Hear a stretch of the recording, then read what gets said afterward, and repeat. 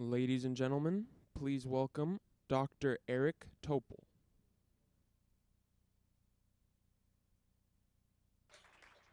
All right, I'm pleased to be with you, and thanks for picking this as a session to join during the festival. Mike, is it better now? Okay. Okay, thanks for joining, and I'm very pleased that you selected this as a segment to join during your time here at the festival.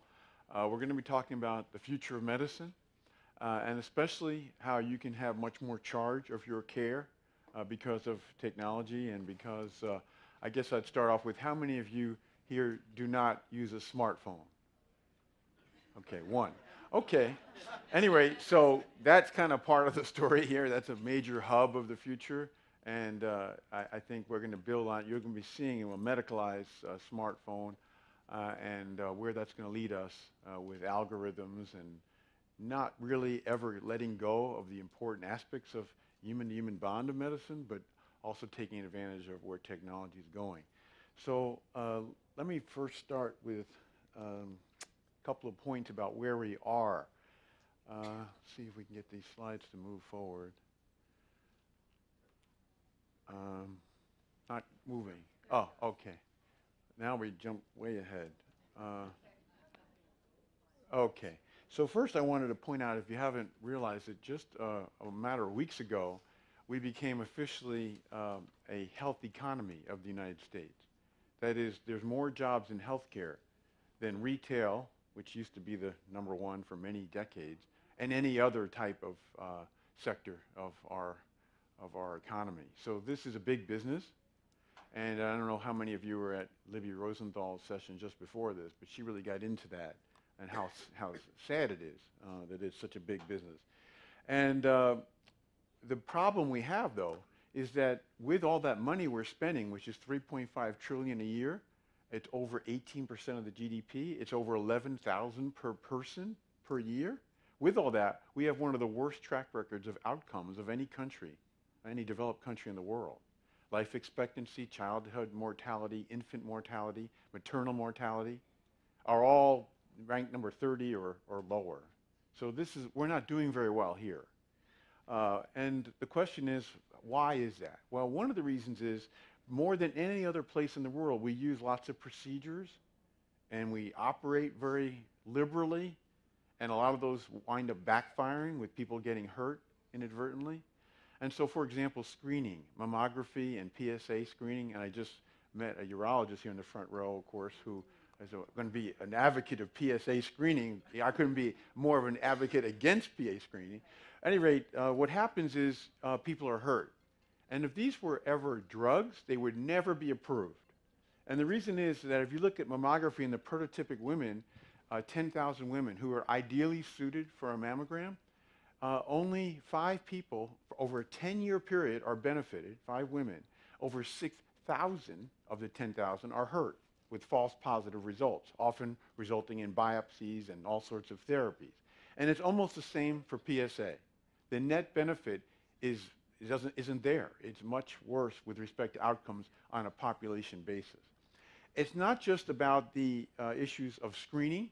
It's also everything in medicine in this country where we use so much stuff.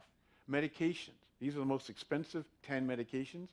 And the little red people indicate those who don't respond to those medications. 75% don't respond to the most expensive drugs that are sold today. So back in July, I wrote a big Saturday essay in the Wall Street Journal about how we need to get smarter. And all this debate about Obamacare or Trump care, all this stuff, it's meaningless because we need to get the costs reduced because that's what's crippling the economy. And each of us as we deal with our health care. So there was a very impressive article published back in the 60s, and it was about patient-centered care. I don't know if that term is used a lot in the medical circles. It's meaningless today because we don't do patient-centered care. And if we are to do that, we need to understand each unique human being. And that's what this is about. How do we understand each person as a true individual? And so it turns out today that more than oil or gold, data is the most valuable resource. And above all data is medical data. And I'm not sure if you're aware of this, but your medical data has likely been hacked at some point or other. More than a third of Americans have been hacked. And that data is worth more than fivefold your personal data, like your credit information and all that sort of thing. It's very valuable data. And it's not being handled right in this country, unfortunately. So we're going to talk about the 3Ds. First is digitization, then democratization, because when data are portable about your health, then of course it becomes the ability to democratize this whole affair. And then this last phase, which is the subject of a book I've just completed. It will be a while before it's out there, but it's about artificial intelligence and deep learning. So the essence about understanding each human being is all these different layers. So you're familiar with a Google map, with the street view and the satellite view and the traffic view and all these things. Well, this is the same for human beings. All these different layers of us, whether it's our DNA sequence, our proteins and metabolites, our microbiome, our physiology through sensors, our external features, and of course that also extends to our environment, and that can be quantified through sensors as well. So it turns out that to understand a human being, you can't just do these things once. Many of them you need to track throughout one's life. And in the world of genomics, which I work in quite a bit, that is something you can track before birth, all the way through one's health span, lifespan. And I had written a big review article called it From Pre-Womb to Tomb. And one of my old mentors told me, Eric, you blew it. You should have called it From Lust to Dust. But I just want to touch on this briefly. We're not going to spend a lot of time on genomics. I would be interested, how many of you have had things like 23andMe or Ancestry.com? Yeah, quite a few. Interesting. It was the one of the top gifts over the holiday season last year. And that data is relatively limited as to what you can actually get today and in the future. But basically now we can sequence sick newborns and save lives through sequencing within 24 hours to get their results. Children, a lot of different types of problems in children can be diagnosed rapidly through sequencing. Many also in young adults. What's really interesting is when you have an infection, the way it has been treated all over the years is to give lots of different antibiotics, so-called broad spectrum, and wait for 2 or 3 days before the cultures come back. Now we can sequence the bug and within hours know exactly what antibiotic to give rather than a lot of possibly toxic drugs. Cancer is a genomic disease. We'll talk about that in a bit. And also sudden death occurs frequently even in young people, and autopsy is frequently unhelpful. And we can sequence the deceased and the family members so we can alleviate their lifelong concerns about whether they're going to have a sudden death event. So I mentioned cancer because this is about the DNA getting off the tracks. And this is, of course, now soon to become the #1 disease killer of man. It all along has been heart disease. What's really exciting in cancer is that now the tumor DNA is in the bloodstream. It's in the plasma, and someone has cancer. And it can be picked up. And this is going to lead eventually to the earliest possible diagnosis of cancer. So someday in the future, not quite, this study just came out last week, and it looked at 8 different types of cancer. And when it found some tumor DNA in the blood or several different proteins, it would have picked up cancer against, this is compared to healthy controls, with 99% more than 99% specificity, meaning essentially almost no false positives. So this is the future rather than someone developing symptoms or a mass. This is going to be where we head with cancer. And indeed, we can manage people with cancer this way. That is, instead of doing actual biopsies of an organ, this can just be gleaned from a single tube of blood. So, and by the way, interrupt anytime, any questions. If we don't get through what I had prepared, that's fine with me. I just want to answer your questions and make sure that your curiosity is not left without any type of response. One of the biggest areas of medicine today, perhaps would be considered the most exciting, is gene therapy and genome editing. We've never been able to do this before, that is, to cure disease in man. And this is something that I've been thinking about for 40 some years, but it's really exciting that it's now there's FDA gene therapy approved for a rare eye disease to restore vision. And there's many different diseases like sickle cell and hemophilia and thalassemia and lots of different rare diseases that are on the way to clinical trials this year. Some of them have already started in China. And these will undoubtedly result in pretty substantial new treatments, even potentially cures. So this is really a very unique time in the whole world of medicine. But now I want to get to what is more of the smartphone story, and that is sensors. You can track any part of your body with a sensor. Most of them are wearable sensors. And so, of course, some of them you carry around with you. And I want to just give you a couple of examples. So a cardiogram. You probably have seen the fact that you can do a cardiogram on your phone very readily. Anybody want to do their cardiogram? There you go. Just put your thumbs on that, like that, and we'll do your cardiogram. So anybody who has a history of heart rhythm problems, or they had fainting, their heart is irregular, can get this. It's very simple. We'll record this, and you have to press tight. We'll get that in a sec. Here we go. Just loose, tight. There we go. Okay, so I'll show it to you in just a sec. We can get, so that's perfectly normal sinus rhythm. Anyone. I think you can get it off of Amazon. Yeah. And we'll get a complete recording. And your heart rhythm is perfectly normal, which is great. If you did that for somebody and said, whoops. Well, I've had that happen, yes. Okay. So what this shows, what this shows is a heart rate of 76, but more importantly is what is the rhythm, okay? And what's really nice about this now, so you have this is just a little thing you can keep in your purse or your pocket, and you can do your cardiogram if you had some symptoms, but now it's gone to another level, because now it's on top of the Apple Watch. So if you have an Apple Watch, you have to get a new band for the Apple Watch through the same company that makes this little gadget, a live core. And then it monitors wherever you're wearing the watch. It has deep learning, artificial intelligence about how your heart rate responds to your activity, and then it will tell you whether or not you should put your thumb on the watch band to record the rhythm, just like you did. Okay, and so then if you have atrial fibrillation, you diagnose it yourself. And by the way, if I wasn't here, you would just press interpret, and an algorithm would tell you what is your heart rhythm. So you don't have to go to the emergency room, you don't have to go to urgent care. And a lot of times, a lot of patients who I look after, they're worried about their heart rhythm. They feel a lot of irregularity, and they feel great reassurance to know it's actually just normal, just some extra beats.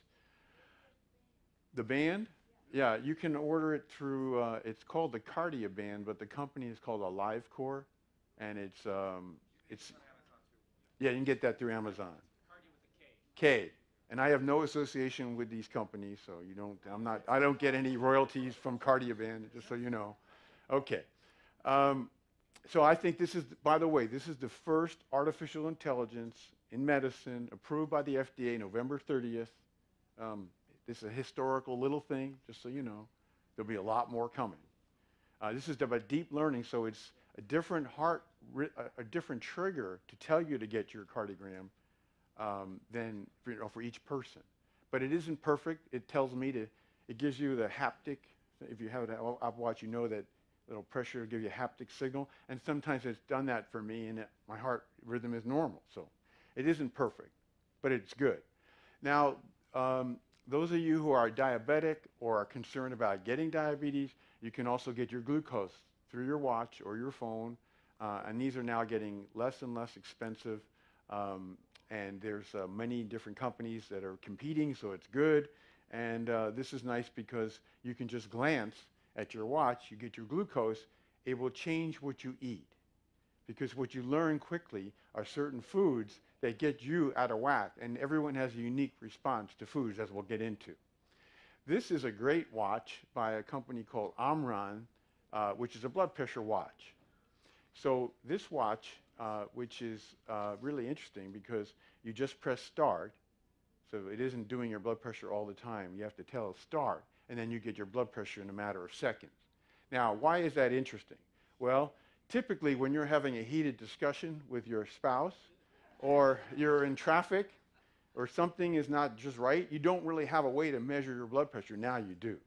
So this is going to be really interesting, and then it's soon to be cycling throughout the night, so you could actually get blood pressures throughout the night. And that's actually very important because, by the way, the number one chronic disease of man, hypertension.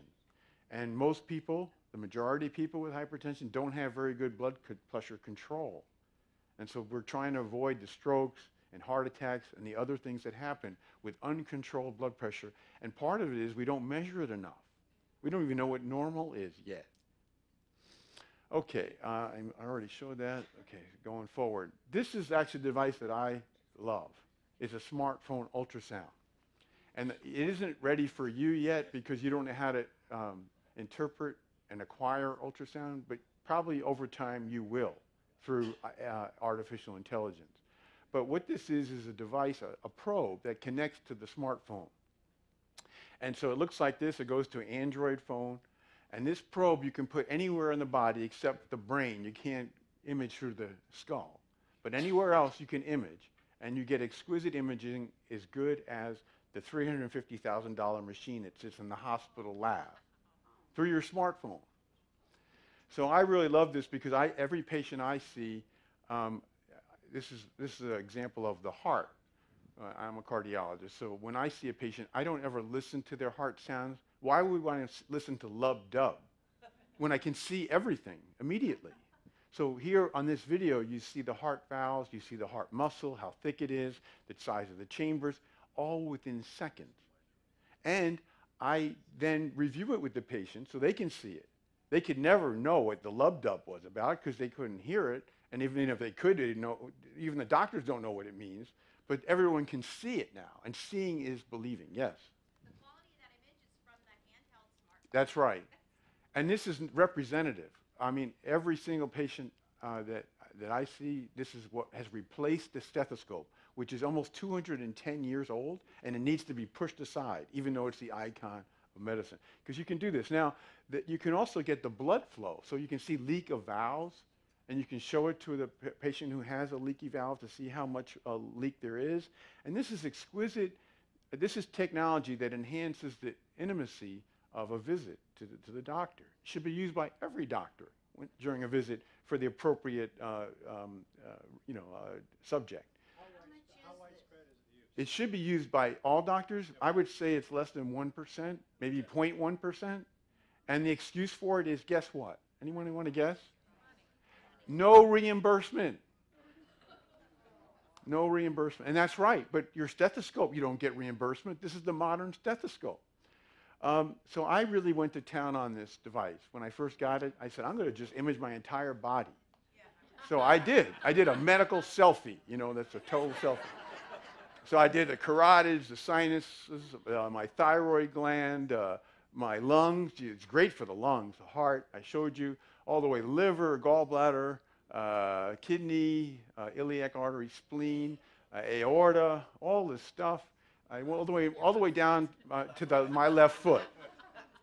So that's what's amazing is you can do all this imaging through your phone. Now, I'm going to give you an example of, this is such exquisite imaging. Your point about quality, it's amazing how good this is. And there's 5 different types of this smartphone, and it's good. They're competing, and hopefully the price will keep coming down. They cost $199 a month for all the doctors in the clinic if they share it. So, you know, you can get... You can buy it personally and anywhere between the different models, 2,000 all the way up to 7,000 if you buy it. Okay. Now, recently, actually Easter Sunday, I had discomfort in my abdomen, and I also felt it in my back, and I didn't know what it was. So I imaged my kidney, which I already learned from doing the total body selfie. And I had a dilated kidney. So I went to the emergency room with my dilated kidney. And first of all, the doctor in the emergency room said, "You have a dilated kidney on your smartphone?" You know, like I was some kind of alien that just landed, you know. So, of course, the reflex was, that would have made the diagnosis, right? The reflex, oh, we got to send you for a CT scan. That's the United States, only in the United States, you know, 10-fold more scans in this country than any other place in the world. So I went for the CT scan that cost $2,500. That was a discounted rate for me as a doctor in the health system. And sure enough, it was superimposable images from my smartphone. And then I had fortunately, my kidney stones were passed. And anyway, so that just shows you how your smartphone can diagnose things like that, which are unfortunately quite common. So I want to leave you with the sense that the smartphone is getting medicalized. You can talk to a doctor immediately through a telemedicine visit today. All these different things are ultrasound, any body part. Soon enough, you'll be able to do that yourself. It's not hard to acquire the images. You just need an algorithm to interpret it, and many, many other things. So this is a very, I think, extraordinary time of using this device that everybody except one person here has for medical and health purposes. Okay. Now, once you have all this data that's free-flowing, then you have this democratization where doctors and patients are on the same level playing field. Instead of the medical paternalism, which has been going on for more than 2 millennia. It started with Hippocrates. So we now can say that patients have a different attitude because you're now used to doing everything through a smartphone, you know, whether it's hiring a car or whether it's getting a TaskRabbit, whatever you do with your smartphone, why can't you do that in the medical sphere? So we have a different attitude, and this captures it. Miss Kelly, the doctor will see you now. Can you let the doctor know that I'll be with him shortly? I'm getting a lot of work done. Your Wi-Fi is very fast. But he's ready for you now. I'll be with him as soon as I can.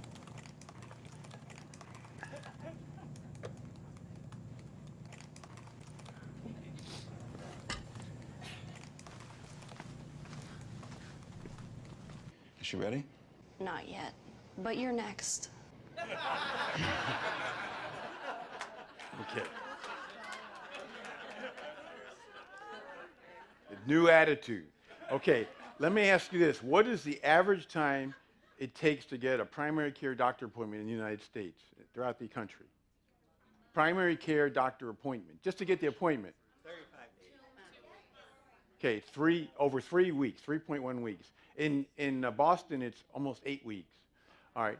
Now, when you get that appointment, that precious appointment that you waited all that time, how much is the average time you sit in the waiting room for that appointment? 61 minutes. Okay?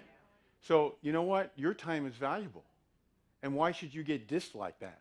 That has to stop. And that's why a lot of people are turning to telemedicine, because they can just hit the app and they start talking to a doctor immediately. So in fact, you can even summon a doctor to your house in many places. One of the big ones in this part of the country, in Southern California, is called HEAL. And it was, the main backer of it, of all people, is Lionel Richie, HEAL. And you hit the app and the doctor comes to your house, and it's covered by your insurance. So I asked Lionel, why didn't you call it all night long? And he said, well, doc, it's all day long too. So, okay. Now, your medical data, that's what has to get fixed here. And I don't know, many of you are on Twitter, but I use Twitter as a way to get ideas out there. And I posted this with the 27 points about your data.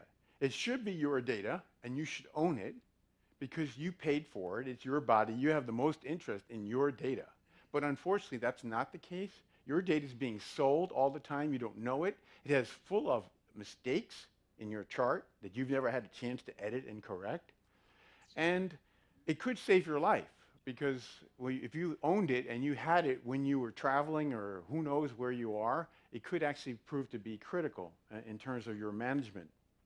So we need to get people to have the rightful owner of your data, but we're still a ways from that. And that's really unfortunate. And we can't go forward like this because we had in the last year over 100 million adults in this country having their data hacked. This is cyber thievery and hacking is going on rampant in a way because it's such a valuable commodity. So we've written a lot about this in the New York Times and many other places about how we have to stop this, and we need to get a movement so that people own their data, whether it be in a private cloud or a blockchain. As you can imagine, the more the data is aggregated about people, the more of a target it is, because it is so valuable. So that's why you have to get it at units of one or families rather than units of millions of people. The more it's sitting in a big server farms, the more it's a target. So we are running a program called All of Us. You probably haven't heard of it yet, but back in 2015, then President Obama announced the Precision Medicine Initiative of 1 million Americans. And the 1 million Americans are volunteering to be participants in a study that's going on for decades. They will get sensors. About 12,000 people have been enrolled of the 1 million, so we're still at the early stage. May 6th is the official national launch in many cities throughout the country. If you want to participate, you certainly can. You'll have genomes sequenced and sensors and all sorts of things because you're participating in this massive, ambitious, very far-reaching program to individualize medicine in the future. So this Precision Medicine Initiative, Scripps Research, where I work, is the main participant center. Mayo Clinic is where the biobank exists, and then Vanderbilt is where the data analytics center is. So we work with lots of partners. So for example, you'll be able to go into a Walgreens clinic and get enrolled there. You'll be hearing about it from all sorts of, for example, if you have Blue Cross Blue Shield insurance, you'll be hearing it through them. We have lots of different partners help us get the word out because this is such an unusually ambitious and exciting research program. There's nothing ever been like it in history. Had any of you heard of this before today? Yeah. So the word isn't out yet, but it's only January, but come May, you'll be hearing a lot about it. You won't be able to go anywhere without hearing about all of us. The government, everything you get for free, you enroll through your smartphone or a website. You have to go for one visit only, and that's to get some blood draw and a brief physical exam, and then we send you things if you want. So for example, you want the blood pressure watch, we send that to you. If you want your microbiome done, we send you a cup for that, and that kind of stuff. Okay, that's your gut microbiome, by the way. Okay. Now, deep learning is the last thing, and then I want to leave it open for questions. This is the artificial intelligence subtype. This is what's really extraordinary with medicine going forward. It is about algorithms, so just like the algorithm that you could have used to get your cardiogram interpreted, but that's a dumb algorithm. That's a dumb one because it wasn't autodidactic. That is, every cardiogram that it was interpreting would get better and better and better. And so that's what deep learning is about. It's about this neural network. A neural network which is supposed to simulate the brain, the human brain. It really doesn't, but it's still called neural networks. Back 5 years ago, there was this incredible classic paper from the group in Toronto that showed that it could interpret any image almost as good as humans, any image. And this is from a big image library called ImageNet of now 15 million different images, which had 1,000 labels for each image. So really detailed. And then the combination of labeled data like that. The interesting thing is the gaming world, the video games, they have special graphic processor units, and had it not been for these GPUs, we wouldn't have deep learning in medicine. And then the cloud for computing, and then these different open source modules to promote the whole deep learning field. So I want to just give you a few quick examples so you'll get a sense of where the field's headed. If you have a child with a possible congenital disease, a picture of the face of the child makes the diagnosis with 99% accuracy. And over 60% of medical geneticists in this country are using this app, which is a free app. That's facial recognition, but it's used in medical circles. This is an algorithm, deep learning algorithm, that it reads cardiograms better than cardiologists. Stanford, recently published. And here's one that is reading better than ophthalmologists diabetic retinopathy, which I think you may know that a lot of people with diabetes, but they don't get their retina screened for this, and it can be prevented, losing vision from diabetic retinopathy. The most impressive study yet was comparing to 21 board-certified dermatologists at Stanford. And what it showed is the machine algorithm could diagnose skin cancer more accurately than the dermatologist. So what you're seeing here is patterns, images, cardiograms, that an algorithm can do superhuman performance. And with that is the ability to fashion things like your diet per individual. So, you know, we've lived through all these different food pyramids and incorrect recommendations from places like the American Heart Association, which said you got to be on a low-fat diet. And it turns out that was all wrong because everybody's different. And this group in Israel, which they just recently published this book, if you're interested in this, called The Personalized Diet, they basically found that we could each eat the same food and our glucose response will be entirely unique. And the interesting thing that of all the different things that drives that, it's your gut microbiome, the bacteria in your gut microbiome that changes your glucose regulation. So they looked at 2,000 people. They gave them a very special food that everyone had the same. They had their glucoses assessed every 5 minutes for 2 weeks. And then they found out what foods was driving for each person the best diet to keep their glucose in a tight range. And there was an editorial called Siri, What Should I Eat, with that. And you might be saying that sometime, maybe not to Siri, but maybe to Alexa. By the way, how many people here have an Alexa at home? Wow, wow, that's incredible.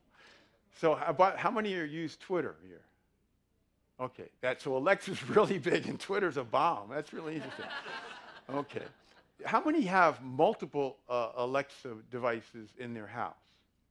Yeah, wow, that's amazing. Okay, well, it's projected that 80% of people in the next couple of years will be using voice assistants. And remember, that's the voice medical assistant. And the problem with Alexa today is it sits in a cylinder in your bedroom or somewhere in your house, and you want that same functionality everywhere you go. And that's what's going to happen. The move on that Alexa 3.0 is already on the way. But just so I did this test. I did the glucose every 5 minutes for 2 weeks. I had to log everything on my smartphone about exercise and everything I drank, my sleep. It was a pain in the neck to do this, I have to say. And I had my gut microbiome sample sent in.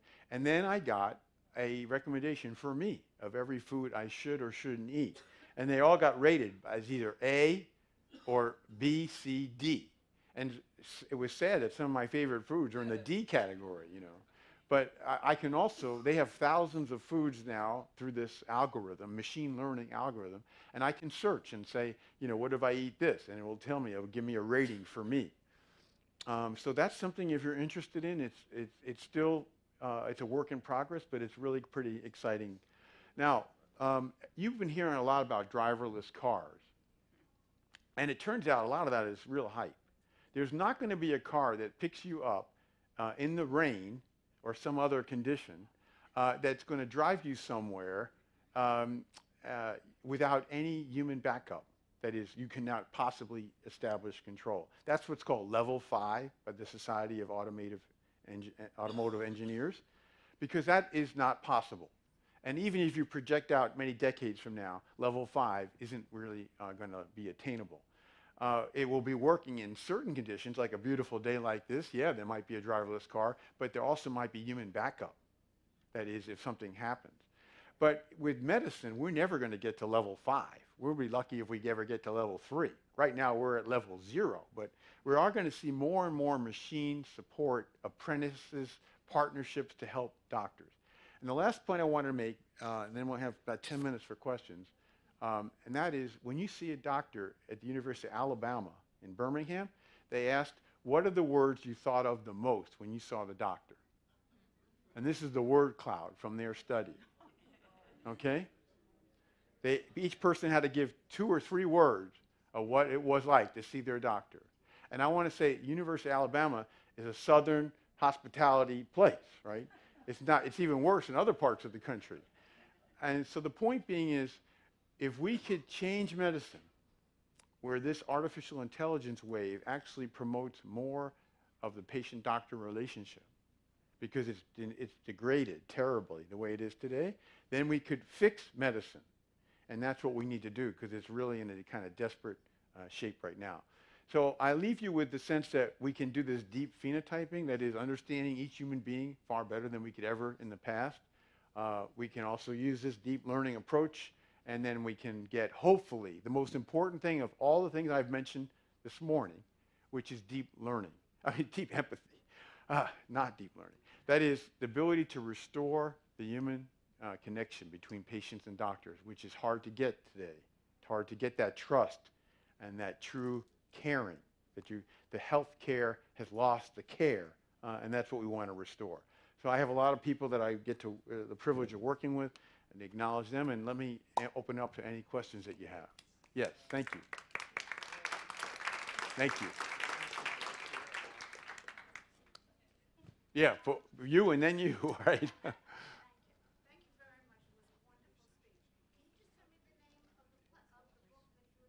Oh, the book for the diet? It's called The Personalized Diet. It's by Siegel and Elanov from Israel. Yes. Who else? You said to get into the program, I looked it up, smartphone, and it took me to the National Institute of Health, Right. all of us, and it says enrollment opens soon. Yes. That means it's not open. Well, where do you live? Here? You will be able to enroll here, but probably in April or May, and you'll get word about that. Oh, you're going to hear through the web, through your, through your health plans, all sorts of ways. You won't be able to miss it. It'll be billboards. Yeah. Yeah. I signed up right here. It took less than 2 minutes. They're going to send me a code. Oh, yeah. When I get to the top of the list. So Yeah. It's really easy to do. Just put name and email. And do you live here as well? I do. Yeah. So, yeah, you can get a code, and then that'll get you in. Well, we'd love to have you as part of it, I can assure you. Yes. So I don't have to do a colonoscopy next year? No, I'm with you. I wish I didn't have to do it. I wish. Unfortunately, we're not there yet. That's where we want to go. Yeah, so if you just had one, maybe by the night your next one's due, we'll be there. It's not ready, but it's being tested for that, right? I think it's going to eventually, we will supersede colonoscopies. The question is it going to take 5, 10 years? Probably within 10 we'll get rid of the need for colonoscopies. Yeah. Yes. I have 2 things. One is a statement. I think part of the lack of caring that's come across is due to what the insurance company has made doctors do, sitting at a computer looking at that and answering questions in order to get paid. All right, so let me respond. So I totally agree. So the point about it, I'm going to repeat. He's asserting, and appropriately, correctly, that the electronic health record has been the destructive force in medicine because it takes doctors, they don't even look at their patients now. They're just on a keyboard, and it's led to a lot of burnout and depression. That in itself, no less having to deal with administrative and insurers and everything else. So, but the electronic health record is a big culprit. Okay, and the second thing is, how do you change the thinking of medical schools who are teaching the next generation of doctors to think like this? Because we were taught to take care of sick patients, and now you've changed it to take care of people who you want to keep healthy, which is a total different. Right. So this is a really important topic, and that is medical education of the future.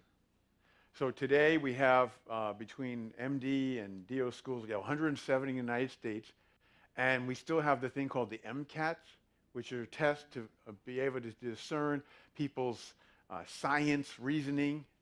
Well, guess what? That's not going to be so important in the future. What we don't pick are people with empathy. We don't pick out for people who are good at interpersonal connections, who would then be the ones who would garner trust and have human bonding. We will have machines that will do the information and the reasoning better than most humans, in fact, all humans eventually. So we need to come up with new strategies. By the way, we don't teach any medical schools smartphone ultrasound, only 2 in the country. We don't teach them genomics, that is getting themselves sequenced. We're still having cadavers, which we could do through 3D simulation. I mean, the medical school is archaic. The problem with it is that it's run by old doctors who are resistant to change. And so we need the young docs to take over. It's going to take a while before the 20,000 plus medical students that enter each year are getting the right kind of education for the future. Yes? Briefly discuss the opioid epidemic, especially as it relates to doctors prescribing. Yeah. So the opioid epidemic is a multifold perfect storm, if you will.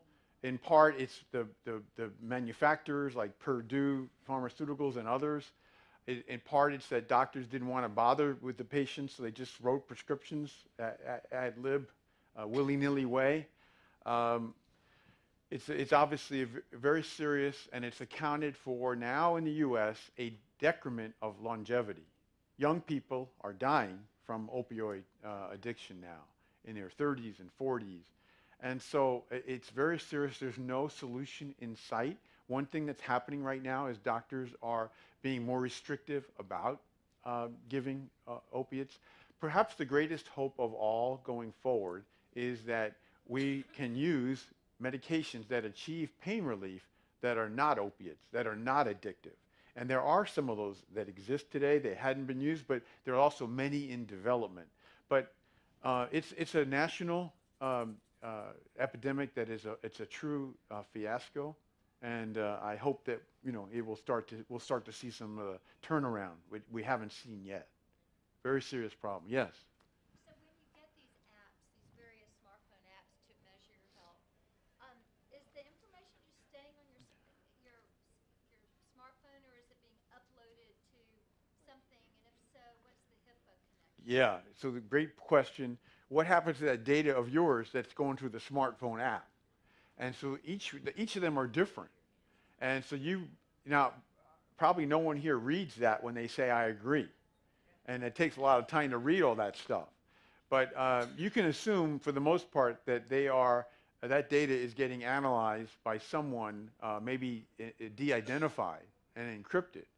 But what you'd like is to own it and not sit on their servers, ideally. We haven't made that move yet. So it is a matter that I'm not happy about. My biggest concern about the future of medicine is about privacy and security. Because I want my data and no one else, and if I want to share it, fine. If I want to sell it, fine, which is your data is worth a lot. So this is a problem, but you have to look at each app. The ones I've mentioned, for the most part, they're looking at that data, analyzing it, but not with identification. We have a couple of minutes left. Yes? Okay, does the smartphone that we carry today, Yeah. if it's up to date, Yes. will that hold all the information that you're talking about? Absolutely, because it's not, a lot of this is not sitting in your phone. It's cloud-based. So yes, it will hold all this stuff. And another question, also technological, is the watches. Yeah. How many watches do you need to wear to do all the Yeah. things So that you brought up a good point. So she's asking about watches. How many different watches? A blood pressure watch, a glucose watch, a cardiogram watch? Yes. That's the problem we have today, is we got all these different companies doing different things, you see? We don't have anybody that's bringing it all together. That's part of the future. So there will be a watch that is the medicalized watch and the phone that does all this stuff. But right now, if you want to have a smartphone ultrasound, you got to have an Android phone. Then you got to have I have one of each because I got to have all this stuff. Yeah. Yeah. What do we do with the insurance companies that slow this whole process down? Yeah, well, they're the bad guys, of course. Yeah. Anybody love their insurance company here? No. Yeah, deny, deny, deny. That's their motto. They don't really actively slow this down. In the end run here, they're going to have to be part of the solution, because this, you know, everybody talks about healthcare in this country and they say the costs are unsustainable, and that is so true. And the insurers, 70% of people are covered by their employer, right, in this country. They have to be part of the solution. All these employers basically hire, whether it's United or Aetna or Blue Cross Blue Shield, to take care of their employees. They have to be working on cutting the cost of care. It isn't just denying things, it's incorporating these things that are free, that are very inexpensive. Moore's law, while medicine was going in one direction to the 3.5 trillion, Moore's law was taking chips down into exponentially low cost, and we're not using that in medicine. We need to do that. So we have 40 seconds left before they turn off the mic. Yes. Really quick, I think that there are some people that are bridging the gap in the technology, because there's a thing called Oura Ring, which is actually doing the same thing with the EKG. I don't know if you're familiar. Yeah, I know Oura Ring. It's out of Finland. It's a great ring. Great, yeah. Great product. And then out of San Francisco, there's a startup called Habit that is actually doing. They have a less than 72-hour test that does the glucose that gives you your DNA and says this is what you should be eating. Yeah, I don't think the data on Habit's so good, but the Oura Ring's good. The Oura Ring, I agree with you. Yeah. Absolutely. But I think that my point is there are companies. And do you think that they will sort of integrate the nutrition and the ring and the watch, everything? Yeah, my thought is where this is headed is that eventually, if Amazon isn't the main coordinator, you will have a voice.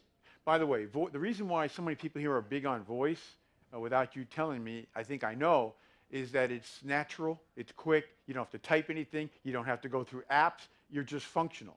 And so what's going to happen, I think, to your question is all these things will go through a voice platform. And today or this week, Apple's putting out their voice, and obviously you got Google, and they're all going to compete. But eventually this will come together through one platform. And it will have diet, it will have sleep, it'll have your diabetes if you have that, your blood pressure, your cardiogram, everything.